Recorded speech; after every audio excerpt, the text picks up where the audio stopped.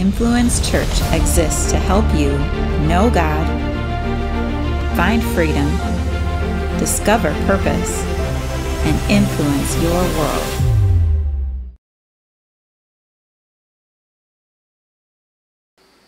Hi, friends. Hello. My name is Kelly, and I am a people pleaser. Right? Is this not People Pleasers Anonymous? Am I in the wrong meeting? Because I was sure that's where. No. Today we are going to talk about purpose. And for a lot of my life, I thought that my purpose was to keep everybody happy. That didn't work. But in the last few years, I have been on a journey to discover what my true purpose is. But in keeping with the people pleaser theme, I feel compelled to tell a joke because Pastor Cataline has gotten you all used to hearing a joke at the beginning, and I don't want to disappoint you. So here goes, Sunday school joke for you. How does Joseph from the Old Testament make his coffee? He brews it. Get it? Hebrews, you know. Okay, didn't like that one. Here's another one. What is the pirate's favorite Bible story? Noah and the Ark. You guys are going to be so happy to get Cataline back next week because obviously my purpose is not to be a comedian. So how do we discover our purpose? Well, let's look at the definition of purpose. Purpose, as defined by Webster, the reason for which something is done or created, or for which something exists. The question we've been asking the last couple of weeks is, what on earth am I here for? And another way to ask that is, what is my purpose? Why was I created? And that's a really important question for us to ask. How we answer that question will determine how we spend our lives. So how do we find the answer? The reason for which something is created. Now, my dad likes to create things. He's always finding new ways to do something, and he's basically a scientist and inventor at heart. And just as an example, I want to share with you a screenshot from a YouTube video that he sent me this week with the email subject, Next Summer's Project. That is a human catapult. Dad, I know you're watching. My children are not getting in that bucket. Just want you to know. So you get the idea. He likes to make things. A couple years ago, I was up at my parents' lake home, and there was this big metal, scary, like rake-like contraption next to the shoreline. And I said, Dad, what is that? He said, ooh, that is my latest invention. I attach it to the boat and I drive it just off the shoreline in circles and it pulls up all the weeds. I was like, I never would have guessed that that is the purpose for which that thing was made. But after talking to its creator, I realized that it had a very good purpose. It makes a nice sandy swimming area, which I enjoy a lot. So if we want to know our purpose, we best ask our Creator. So let's start with the big picture look at purpose. What purpose do we all share? What purpose applies to all of us? Let's start at the very beginning, Genesis chapter 1. Verse 27 and 28. So God created human beings in his own image. In the image of God, he created them. Male and female, he created them. Then God blessed them and said, be fruitful and multiply, fill the earth and govern it. We were created in God's image. Our purpose lies in that truth. And no matter how young, how old, where a person lives in the world, when in history a person lived, that person's abilities or their disabilities.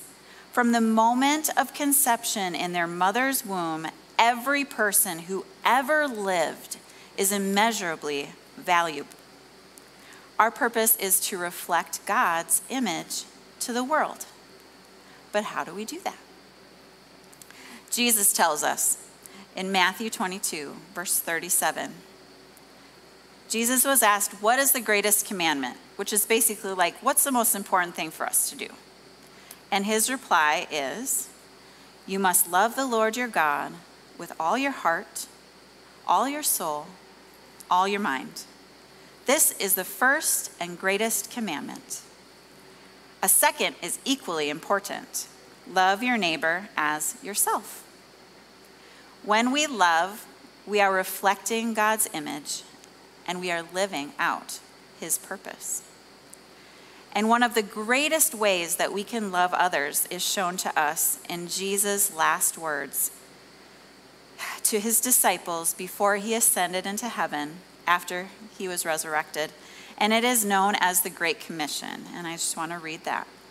We're reading some very familiar verses today, but when we're talking about our purpose, like no wonder they're familiar because they talk about our purpose. So Matthew 28:19. Therefore, go and make disciples of all the nations, baptizing them in the name of the Father and the Son and the Holy Spirit. Teach these new disciples to obey all the commands I have given you, and be sure of this, I am with you always, even to the end of the age. And I love how that ends with a promise that he'll be with us. We are all given the purpose of helping others to know God, to find freedom, discover purpose, and influence their world. And that is why every single Sunday here at Influence, you're going to hear that from us. We can't help but tell people about the God who created them with a purpose. So that's big picture purpose, applies to everyone kind of purpose. But what about you specifically? How do you know your special, nuanced expression of God's image that you were created to reflect to the world? In the Bible, there's another term used that expresses the idea of purpose. The term is calling. And I really like that expression because the word purpose could be used of an inanimate object, a tool created to do something. But to be called requires a relationship. And the truth is that you cannot fulfill your purpose apart from your relationships. We saw that in the greatest commandment that I just read about. It has everything to do with relationships, loving God and loving others. So we discover our calling, our purpose, through our relationship with God. Calling also evokes, in my mind, the idea of a name. And names are important. They have meaning. When I was pregnant with my second son, Manny, and I'm sorry, boys, pastors' kids, we use you as examples, so here you go. I was pregnant with Manny, and this little girl came up to me at church one day, so cute. She said, "What are you going to call your baby?" And I said, "We're going to call him Emmanuel." She looked at me, "Nuh-uh, that's God's name." And I said, "Well, yeah, it's also the name of my baby." But, you know, she like knew Isaiah where it says he'll be called Emmanuel. But in a way, we are all called and asked to take on God's name. In the Bible, there are many examples of God changing someone's name. And it's very significant to what God was asking them, that person, to be and to do. We see it first with a man named Abram. God changes his name from Abram to Abraham, which means father of many nations. And the weird part is, when he changed his name, Abraham was really, really old and had no children. So how could he be the father of many nations? And yet God's promises and his calling on his life were fulfilled through Isaac and through the nation of Israel and through Jesus, ultimately. God called Jacob, whose name literally means deceiver, and he changed his name to Israel, and he became the patriarch of a nation. He called Joseph out of prison to become second in command of Egypt, where I am sure that he brewed his coffee. He called Moses, who spoke with a stutter, to be his mouthpiece to Pharaoh. He called Gideon, mighty warrior, when he was hiding in a corner. He called David, a teenage shepherd boy, to kill a giant and rule a nation. He called a little Hebrew girl, Esther, to be a queen and deliver her people from execution. He called another little Hebrew girl, Mary, to be the mother of Jesus and raise the Messiah. And during Jesus' ministry, Jesus called his disciples, fishermen and tax collectors, basically nobodies, to change the world forever. He called Simon Peter, the rock, and he called Lazarus out of the grave. What is he calling you? One of the most dramatic renamings that we see in the Bible is Saul of Tarsus. Now, Saul went around murdering and persecuting Christians. He hated them. And Jesus literally knocked him off his horse one day, changed his name to Paul.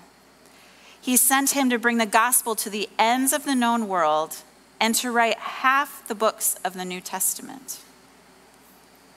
It really doesn't matter how we start. God can knock us off of our horses so that we can hear his call. And then we can truly live with purpose. Warning, another pregnancy story for you.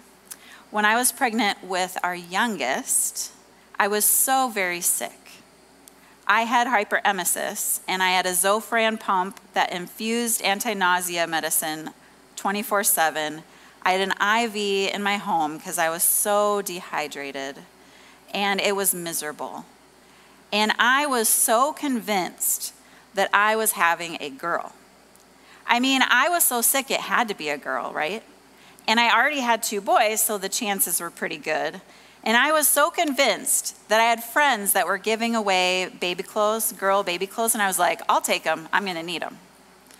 And then the day before our ultrasound, I heard this little voice, like a whisper in my heart that said, if it's a boy, you should name him Benjamin.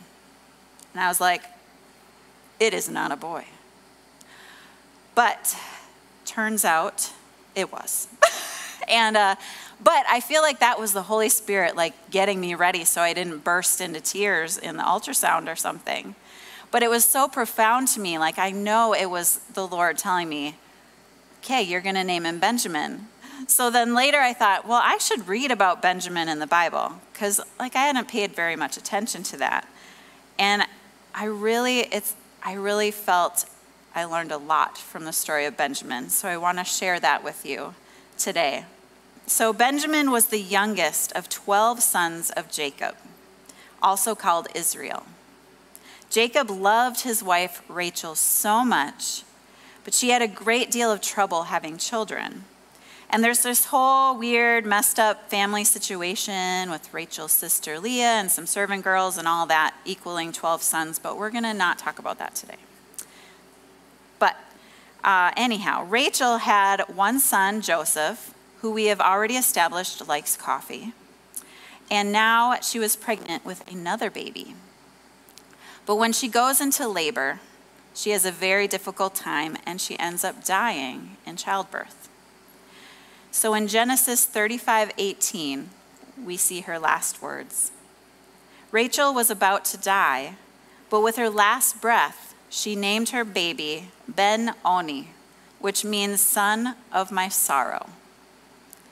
The baby's father, however, called him Benjamin, which means son of my right hand.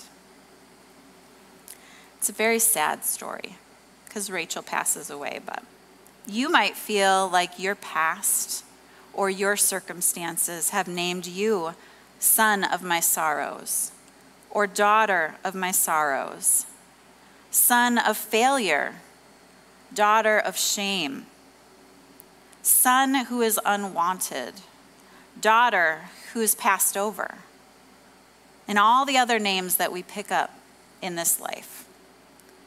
But you have a heavenly Father who loves you and has his own name for you. Jacob changed his son's name to son of my right hand. There is another son who sits at the right hand of his father. And I want to read about him in Hebrews 12.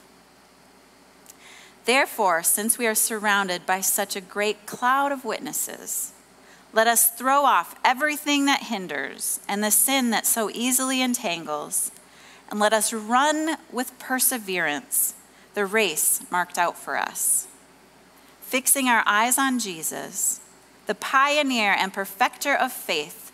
For the joy set before him, he endured the cross, scorning its shame, and sat down at the right hand of the throne of God. These verses, they speak so strongly to our purpose. We keep our eyes on Jesus, and we run the race set before us. What is God calling you to do? What purpose does he have for you? It all starts when we put our faith and trust in Jesus. Jesus came from heaven, fully God and fully man. He gave his life so that we can have life in him. Life in him. That's our purpose. I'd like everyone to just bow your heads, close your eyes, and just take a minute. Just spend a minute with the Lord. What is your purpose? In the next few moments, it's between you and God. If you want to have a relationship with God, if you want to understand and live out his calling for your life, let's say this prayer together. Father God, I've tried it my way and it's not working. I've tried to live out what I decided my purpose is, and it's futile. Please forgive me. Thank you for sending Jesus to make a way for me. I put my faith in him. Thank you for calling me to follow you. Help me live out the purpose for which you created me. God, help us to live out our purpose. Help us each day to keep walking towards you and with you. Help us in our relationships to reflect your image to one another and to the world. Thank you, God. You are so, so very good. We love you. I really love to end the service with a song, and I asked the worship team to sing Jireh today. And that's a name of God. It means God provides. And I just love where there's a part in the song where it says, I'm already loved. I'm already chosen. I know who I am. I know what you've spoken. So as we sing that today, I just open your heart even more to God. He loves you. He has chosen you. And that's one of the great things about coming together as a church is we get to remember that together. We're chosen. We have purpose. Thank you, God.